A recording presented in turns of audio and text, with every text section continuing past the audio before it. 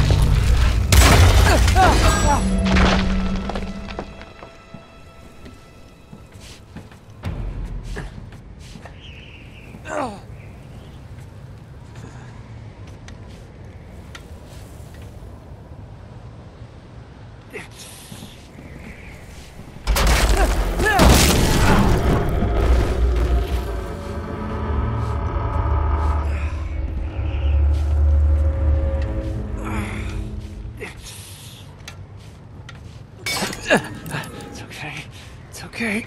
Come on.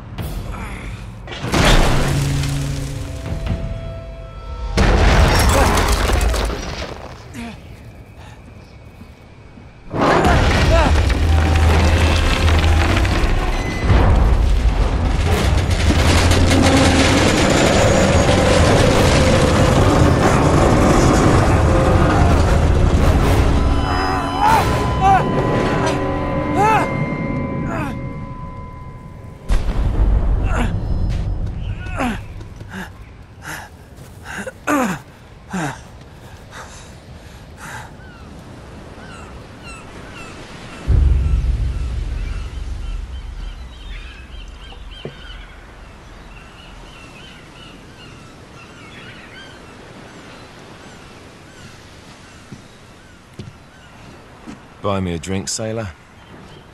Harry Flynn? Hey! What the hell are you doing here? I'm looking for you, mate. Uh-oh. Should I be flattered or worried? Maybe a bit of both. Come here. I've got a job for us. Really? A client is willing to part with a huge sum of cash if we acquire a certain object for him. All right, I'm listening. Now, you're not gonna like this. Oh, no. No, you're out of your mind. Yeah, you just hear me out for a second. Flynn, we both know two people who were killed trying to lift something out of this place. And one who made it out. Yeah, barely. I can't do this without you, Drake. You're the only one who's cracked it, and you know better than anyone it's a two-person job. No. 3, actually. Right. And speak of the devil, here she comes now. What? Chloe Fraser. Nate. Drake. Nathan. Drake. Hello, Harry. Chloe here's one of the best drivers in the business. She'll take good care of us. I bet. Right, look. I've got it all figured out. We go in through the sewer. I'm loving it so far. That puts us in the courtyard. From there, we scale up the wall, run across the rooftops, and just drop down into the exhibit hall. Bob's your uncle. And what is worth all this trouble, I hear you ask? I didn't, but go ahead. But that's it. An oil lamp. Yeah. It's worthless. I don't get it. Neither do we. That's why we tracked you down. Well, it sounds like you're working for a nutcase. Some collector who's got too much time and money on his hands. And by the way, this is not worth any of it. But there's more. How's your 13th century Latin, mate? Where'd you get this? Borrowed it from the files of the nutcase. In Trebizond, we were set upon by thieves. Father, Maffeo, and I were robbed of our greatest treasures. This was written by Marco Polo. Yes, that much we were able to work out. Unfortunately, the rest of it's nonsense. Hey, hold on.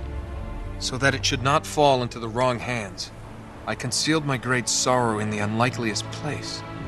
The light of the great Khan shelters the fate of the 13. See what I mean? It's just gibberish. He's talking about the lost fleet. Yeah. I don't know, someone want to fill me in? Marco Polo leaves China with 600 passengers and 14 ships loaded down with treasure from Kublai Khan. And he lands in Persia a year and a half later with only one ship left and only 18 passengers. Now, he recorded every detail of his journey, but he never told what happened to all those ships and the passengers. So somewhere out there are 13 ships loaded with the Emperor's treasure waiting to be found. Yeah, and that is what your client is after. Hey, look at this lamp. It's covered in Mongolian script. It must have been a gift from Kublai Khan. The light of the great Khan shelters the fate of the 13. Marco Polo hid something inside this lamp. Something that pinpoints the site of the lost fleet.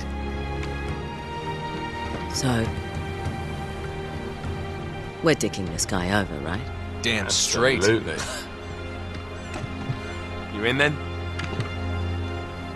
What the hell? I mean, what could possibly go wrong?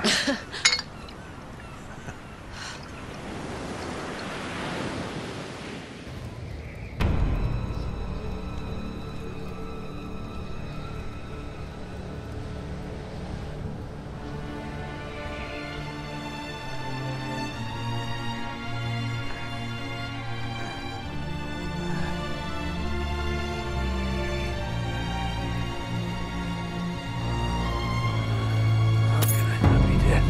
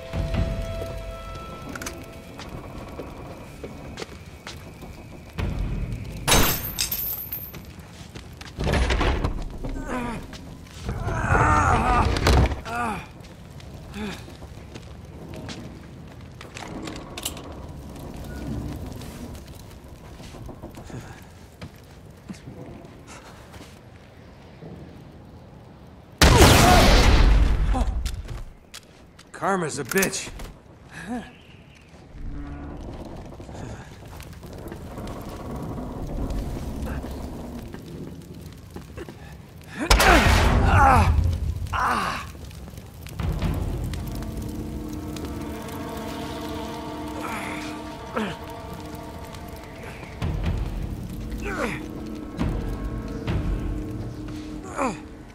Whoa.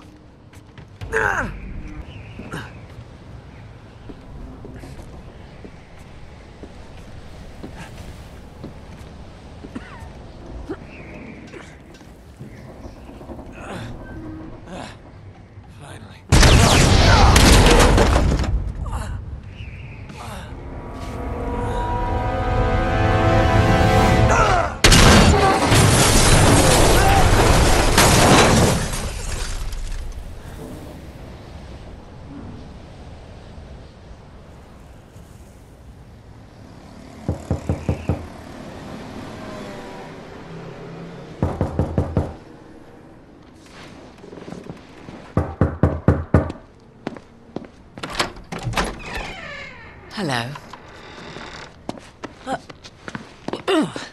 Well, so much for foreplay. You mind telling me what the hell is going on? You mean with Flynn? Yeah, you might have warned me. And missed the look on your face?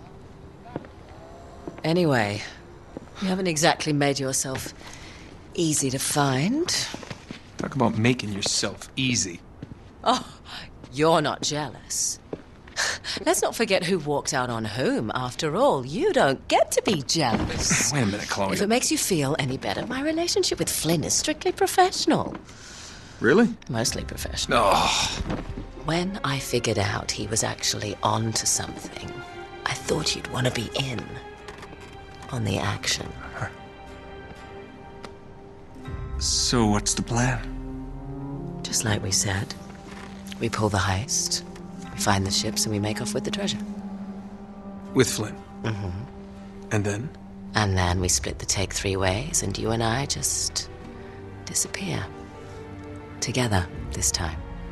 I see. Until then, he can't know about us. He's gonna be pissed. He's gonna be fine. Trust me.